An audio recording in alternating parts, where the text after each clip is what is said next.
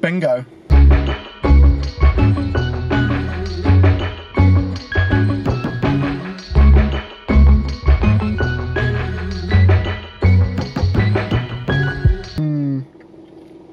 What? Oh, this. Yeah. Basically, I was driving along this morning and I noticed that the airbag warning light in the car came on. See? And I looked in the manual, and on page 121 it says go to a professional immediately.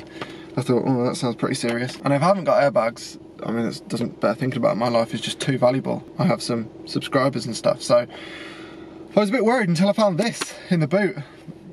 And now, I mean, I'm not sure I need airbags.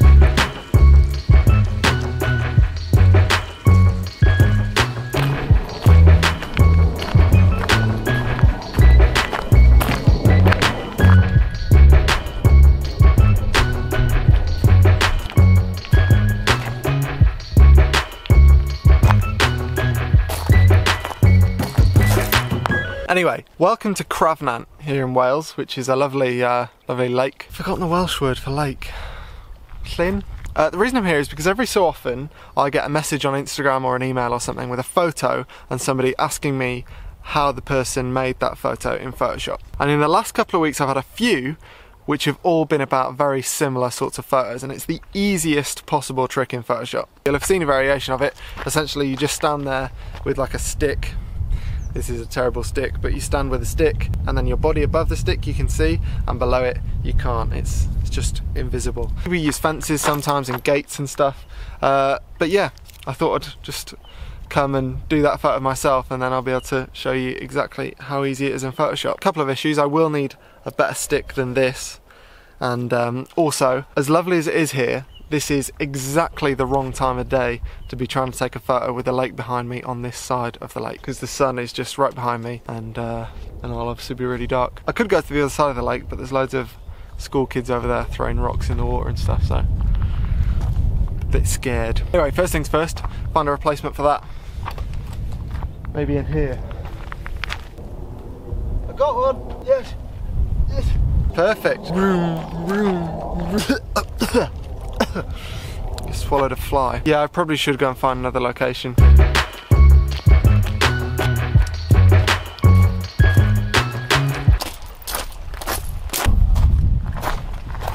Okay, found a spot in the shade, but there's only, I don't know, maybe 10 minutes of shade left, so I've got to hurry up. This image is so easy to get. All you need is 2 photos from the same position, same focal length, same exposure, and same focus point. And all that needs to happen is you need to be in one of them, and then the other one you can't be in.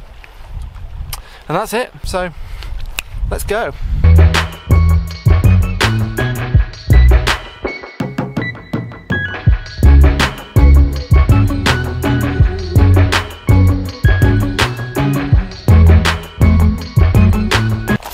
One more.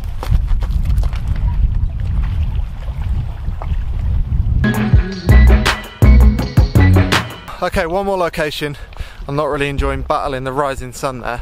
I think I know a good location. It's just a 2-minute walk up here, so hopefully I'm right. Quick side note, this field over here,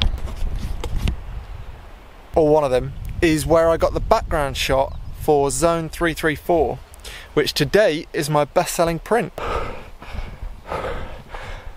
Well, that took more than 2 minutes, and it was up a very steep hill, so I'm nice and sweaty for my photo shoot. Manual exposure, manual focus, and I'm on a tripod so that the camera doesn't move either. Time for some trial and error. Oh, also, I'm in the woods now, as you can see, so I found much better sticks than this one, but I feel like I've bonded with this, so I'm not just going to kick it to the curb. I think I'm going to stick with it. To sum up, what's happened is I've called this video the simplest trick in Photoshop, and I've now been to 3 locations and failed at all of them. The first 2 was because the sun was out and I couldn't get a good exposure across the whole frame, and here in the woods, as beautiful as it is, the background is just way too distracting. And it wouldn't be distracting if I could shoot wide open and blur the whole background, but I can't do that because I'm using a self-timer and I'm trying to focus manually, so there's no chance I'd get myself in focus doing that unless I use the app, and I would love to use the app, but my phone has just run out of battery. Basically what I need to do is go to a location with really flat light and nothing distracting in the background. I'm at the beach, which I can always rely on because there's no distracting background, and also the sun's gone in, which happens a lot when you're on the beach in Wales. A couple of changes. It turns out after all that I didn't bond with that stick because well, I left it at the top of the hill, and I did find a new one, but I've just broken it on the beach.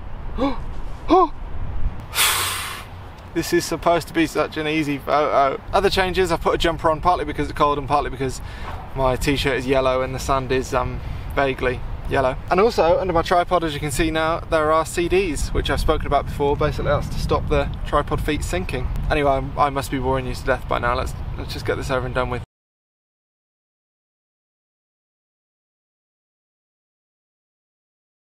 That'll do. Time for Photoshop. Okay, so here we are in Photoshop, and I've got to admit, I don't often do self-portrait, so it's a bit odd looking at photos of myself in Photoshop, but never mind. As you can see, I have two layers here. On top, I've got the layer of me with the stick, and on the bottom is the layer that I'm not involved in. Now, the first thing I'm going to do is just select them both. So I'll select one of them, and then hold down Command or Control on a PC, and select that one too. And now that they're both selected, I'm going to go to Edit, and auto align layers. Now, as you'll remember, I was on a tripod, but I was on soft ground or sand.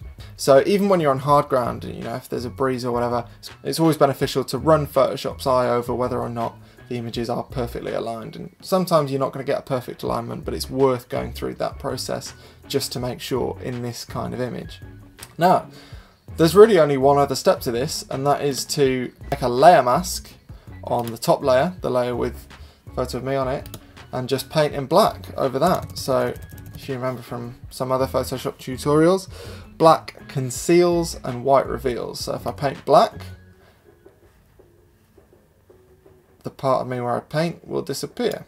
And obviously the more precise I am with this, the greater the effect will be. So I'm going to paint everything that's under the stick to give the illusion that I'm floating and that the stick is some sort of disappearing. I don't know, it's a weird concept, but I've seen it a few times, so I thought I'd show you how to do it.